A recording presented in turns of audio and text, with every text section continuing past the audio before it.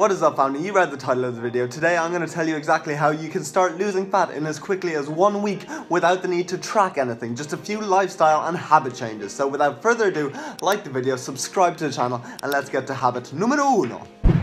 Try and get to the gym at least 3 times per week to lift weights, okay? It'll help in building up muscle, increasing your metabolic rate, and has profound health benefits. And all you need is 3 days per week. You don't need to be living in the gym 7 days per week, but be sure for those 3 days that you go hard for an hour, okay? That is all you need. So the next question you're probably asking is, how much cardio should you be doing? Well, realistically, cardio is sort of boring, and if you're already trying to get to the gym like 3 times per week, adding additional cardio on top of that is probably a little bit of a step too much. But instead, try to increase your steps. I know as a student I used to only hit like 4,000 steps per day. Well, try increasing that to 10,000 per day. You'll be surprised how much of a difference it makes, okay? This activity is referred to as non-exercise activity thermogenesis, or NEAT, and can contribute up to 50% of your total daily energy expenditure. So an easy way to burn calories. So what I do is usually plug in a podcast, go on a stroll like on my break from work, then I'll sort of split up my day. Every now and then I will go for like a 10-minute stroll around the block, then I'll take the stairs instead of the lift. I'll park far away from the entrance of like shopping centers, all little things to easily increase the steps. Okay, so the next thing you're probably asking is, how should you be dieting? What should you be doing in terms of diet for this to lose fat? Set aside just 1 hour once per week to get your ass to a grocery store to stock the house up with some whole foods, instead of coming home tired every day after work with no food in the house and saying, "Fuck it, let's go for a takeaway." Oh god. And that brings me on to the next point, which is going to be, once you stock up the house with some nice whole foods, although you can definitely just track everything in an app such as MyFitnessPal and just hit your macros, realistically for the majority of the population, they are not going to be wanting to weigh out their foods and use an app. So instead, we're going to shoot for 3 or even 4 large meals per day, and for every large meal, if you are a male, then I want you to include 2 entire thumb-sized servings of some sort of fat-rich food. So again, here we have avocados. Then for protein, I want you to have 2 palm-sized servings of any lean meat. So here we have chicken, but again, it can be any sort of fish. Then when it comes to your fruits and your vegetables, make sure to have 2 fists of fruit and vegetables. And finally, moving on to your carbohydrates, I want you to have 2 cupped hands worth of any carbohydrates. So pasta, rice, or potatoes. And then when it comes to females, simply half that, so 1 entire thumb of your fat, 1 palm-sized serving of protein, 1 fist of fruit and vegetables, and 1 cupped hand worth of carbohydrates. So not only will loading up on protein and vegetables keep you fuller for longer because they are highly satiating, this method of portion control derived by John Berardi using your hand has been shown to be highly effective because it finally allows you to add a bit of structure to your diet, okay? If you're not losing weight, you can simply remove a cupped hand worth of carbohydrates from 1 meal, or use 1 or 2 less thumbs worth of fat per day, okay? It's an easy way to control your calories without the stress of having to weigh everything out and plug it into an app. So the next thing you're probably asking is, if you're thirsty, what should you be drinking alongside these meals?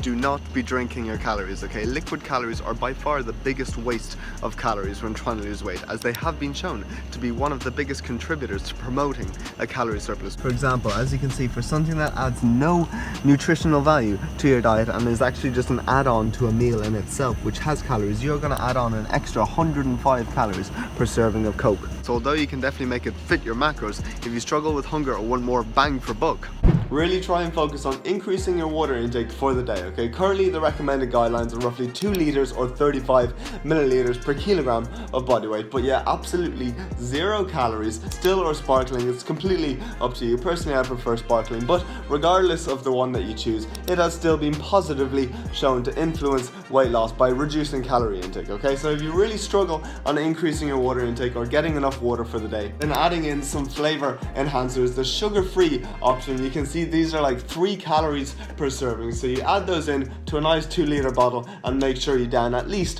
1 of these per day. Now, if you are still finding that in between meals you are hungry and you want to snack on something, try to avoid picking up things like donuts, pastries, or nibbling on like biscuits, chocolate bars, all of those sort of treat foods, and instead go for things like low-fat, high-protein Greek yogurts, things like cottage cheese, or even cheese strings. They're pretty good. You can see on the back of the pack it's like 61 calories per cheese string, so they're good. Of course, you can go for like protein bars. The 2 companies I would recommend would probably be Fulfill and then of course Grenade, but yeah, handy source of protein. Berries are a game changer, so blueberries or even like raspberries, or just any fruit in general. personally am a fan of a nice juicy red apple. Vegetables like celery sticks or carrot sticks, all minimal calories, just chop them up, put them in a container and bring them to work. Any sort of rice cake, you can even go for like chocolate coated rice cakes or like yogurt coated rice cakes. They're pretty good for volume. Popcorn is pretty good as well, but you get the point. All foods that are lower in calorie, higher in protein and higher in fiber. So next, when it comes to what supplements you should be taking to losing body fat, you see all of these bad boys?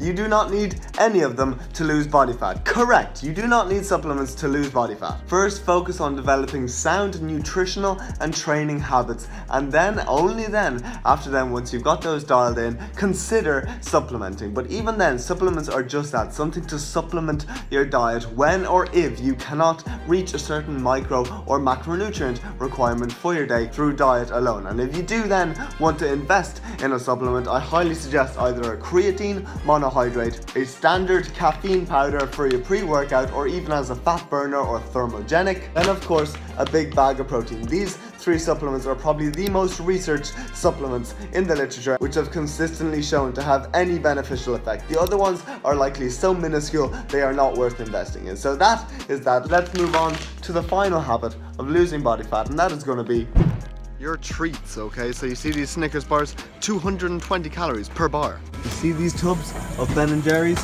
1,600 calories per tub. So realistically, you are not going to be able to include these on a frequent basis, but instead of completely eliminating them from your diet, still allow for a little bit of flexibility. And this is going to be crucial, guys, because within the literature, flexible diets have shown time and time again to have the strongest correlation to long-term dietary success, along with the lowest rate of eating disorders, okay, which you definitely don't want, okay? Rigid dieting will work, but essentially what you will see is people will often just return to their baseline body weight because they will become so restricted that they will eventually just binge on all of the foods that they had been restricting, as opposed to being far more flexible and still including the foods that you enjoy to make this a lifestyle change. So the main method that I've seen most success with is of course making a little bit of dietary compromise, okay? Instead of having a whole tub, 1,600 calories of Ben & Jerry's, go for the lower calorie version, or you know me, I love my Breyers. Or even instead of going for a full whack chocolate bar or a Snickers, which is like 250 calories, go for like one or two little treat sized bars so you can still fit in your little kick for the day and make this more of a lifestyle change. Again, I know it's super corny, but it will allow you to adhere to this long term and lose the fat, but most importantly, keep it off for the whole of 2019.